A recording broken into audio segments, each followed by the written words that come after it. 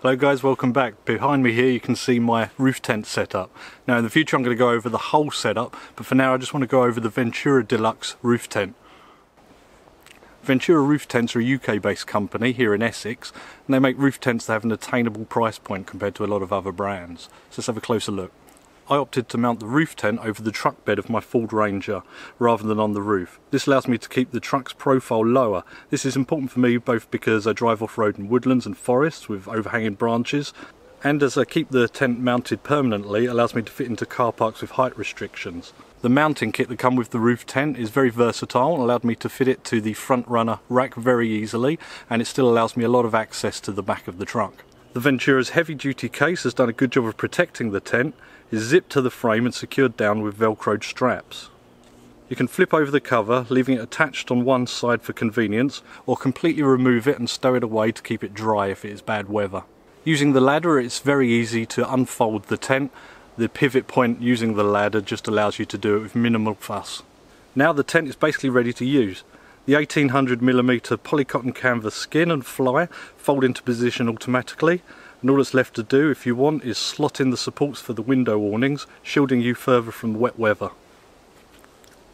The whole package is supported by a folding lightweight aluminium frame and totals 50 kilograms in weight.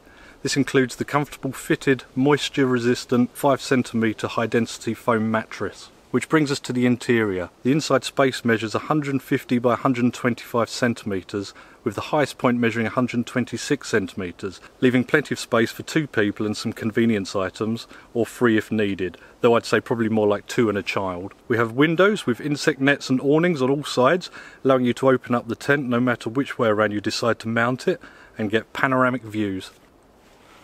Also inside are shock cords that help pull the walls in whilst putting away the tent, which can handily be used as drying lines, or along with the frame somewhere to hang lanterns, and handy pockets on the sides. From the website, Ventura claims that the Deluxe is designed to withstand the arduous conditions in all the continents, able to withstand temperatures of -27 degrees, the heat of Morocco, and winds of 55 miles per hour. I myself have experienced very heavy rain inside the tent, and it held up very well to them conditions.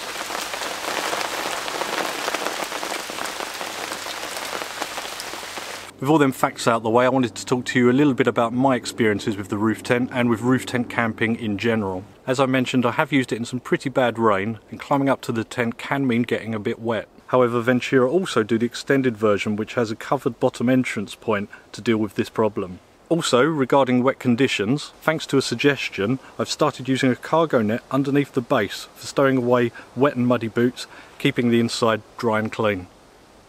When packing away, it's best to let the tent fully dry, or when you get a chance, open it up and dry it when you get home to avoid any mould growth. More specific to the Deluxe tent, I noticed that the ladder was starting to damage the base due to movement on the road and due to off-roading. Now I take a bit of blame on that due to the way I pack it away, but I have just slotted a plastic panel in to help avoid this further. And the last tip I'd give is replacing the mounting washers under the mattress with bigger washers to avoid the pressure pulling them through the base. These points aside, I've been over the moon with the performance of the Ventura Deluxe tent. The price does not reflect the quality of the materials and the build, making it a bargain to get started in roof tent camping. Whether you roof mount, bed mount, or even trailer mount the tent. I'll include links below in the description for the tent and their other products, also for the awning that I use and the wheel levelers, which I think are a necessity for this style of camping. I've also noticed they're doing a discount on the website at the moment on roof tents. I believe this is £100 and lasts through August, making this even more affordable. Hope you guys have found this one informative. If you've got any questions, I'll do my best to answer them below in the comments. But for now, thank you very much for watching, and I'll see you on the next one.